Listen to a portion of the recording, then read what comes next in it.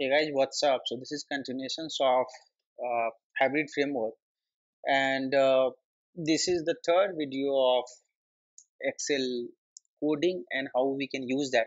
So in last video we have seen that how we can write the data provider and how we can consume the data from the Excel, right? But we had one exception where we were not able to run that, right? So as I said in last class, we need to add one dependency. So here I will add one dependencies and I will show to you how that problem will be rectified. So what we need to add is we need to add this dependency XML APIs, right? So whenever you will encounter this issue, as of now it's not coming because I've just resolved. We need to add this XML APIs and your issue statement would be like this. So class not found org w3 document transversal. So whenever you will get this exception, you can add this dependency. Once you add this dependency, what you need to do is go right click on the project, run as, you do maven install. Once the install is successful, what you can do is you can do right click, go to the maven and update project. So this is normal practice whenever you add any, and click on ok. So whenever you add any dependency, you need to do this practice. Apart from that, this three line I have commented because as of now we are not using actual driver. So these drivers will give you null pointer exceptions because as of now we are not running any script, a Selenium script, right? So what our aim here is, we are only consuming username, password and run mode. So this I wrote a dummy code you guys can use in your framework like this. Now if I run this code, okay, if I run this code, your script will get executed that many times that the Excel has the record. Okay, so if Excel has 6 records, your script will get executed 6 times. If Excel has less records, your script will get executed less times. Now I can show you here. If you go to the console, basically this is your execution.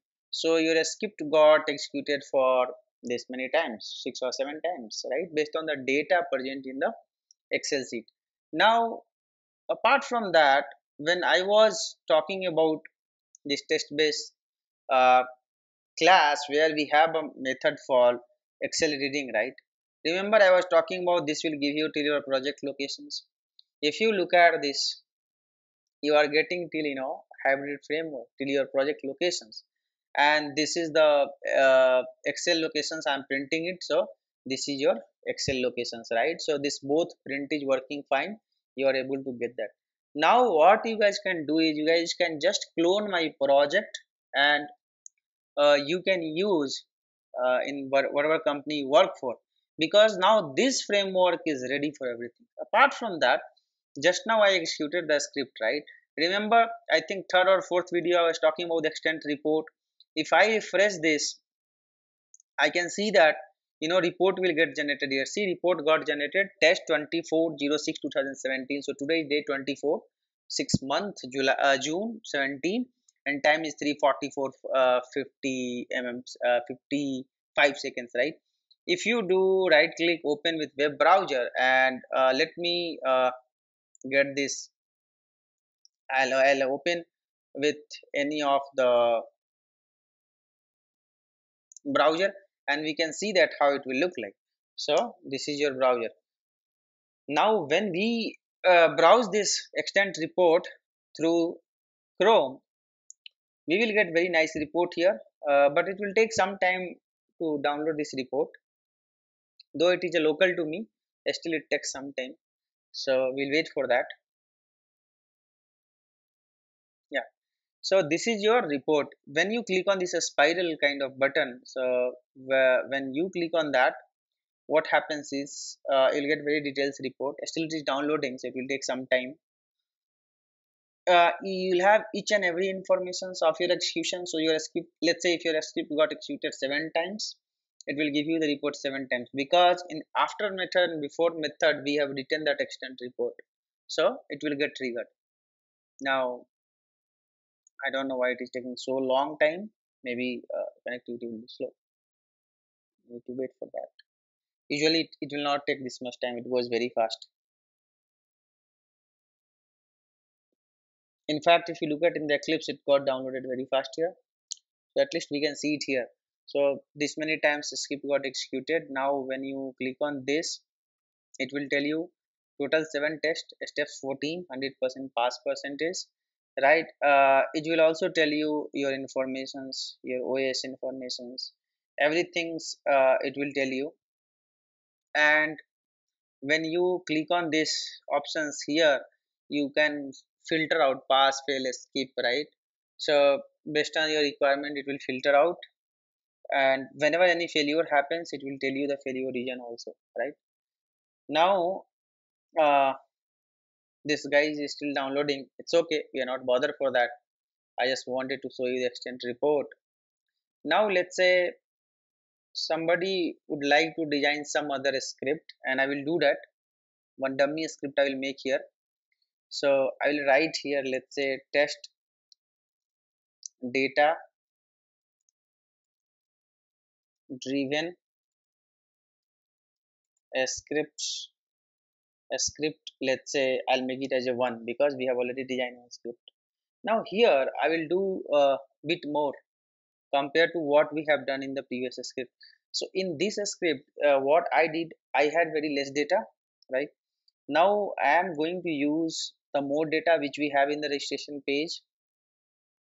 So I will copy paste here, and we need to follow the same strategy. We need to extend to the test base. Why we need to extend? Because the test base, we will have that get data method. After that, if we go to our Excel sheet now, it has more records. So when you extend this and when we open that test data, so now registration sheet, this sheet will have 1 2 3 4 5 6 columns basically. So we need to copy this name. We'll come back to the Eclipse and we will just supply this name. That's it, we don't have to do anything. And since it has a 6, so what I will do, I will write here variable 1. In your case it will be actual data.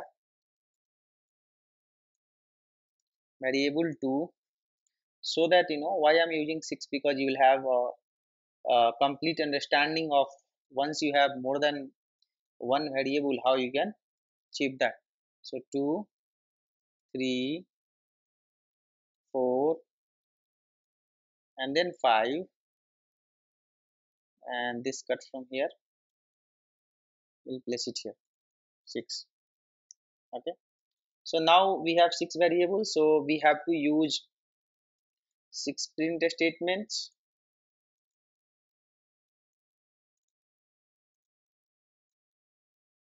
So we will write here 2, and this column guys, you need to make sure that whatever column you have in the Excel, it should match. If you will not match by chance, your script will not work. You will get a exception saying that data provider argument mismatch. 3, then we'll change to 4. We'll change to 4. We'll change to 5, and we will change to 6. Now let me just run this script. Run as testng. Yeah, so it went fine. Okay, in fact in our console we can see that this report, for 3 records your script got executed 3 times.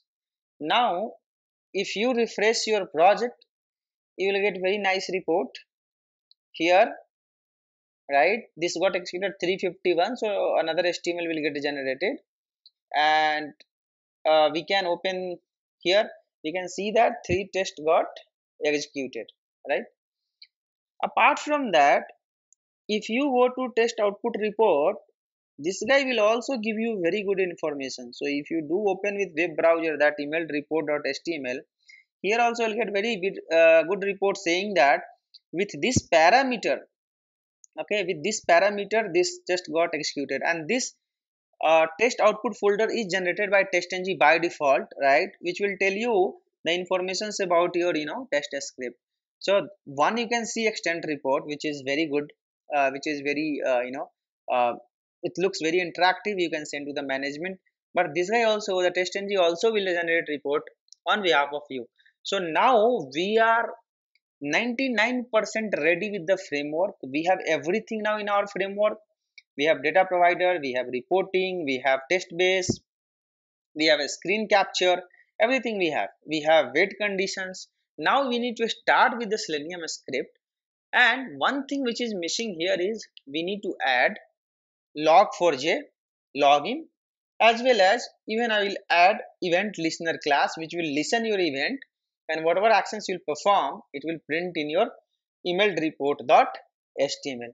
So thank you guys, thank you for watching this. Hope you like this video, and if you like this video, like my video and subscribe my YouTube channel. And this code will be present in my GitHub location, so you guys can take the code from my GitHub location. So I think I have already pushed the code here.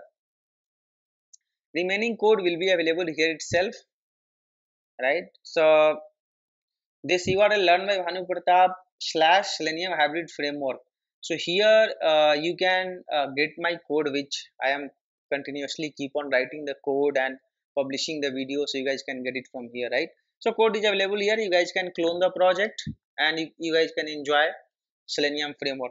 So thank you guys, thank you for watching this. Hope you like this video. Like my video and subscribe my channel. Thank you once again.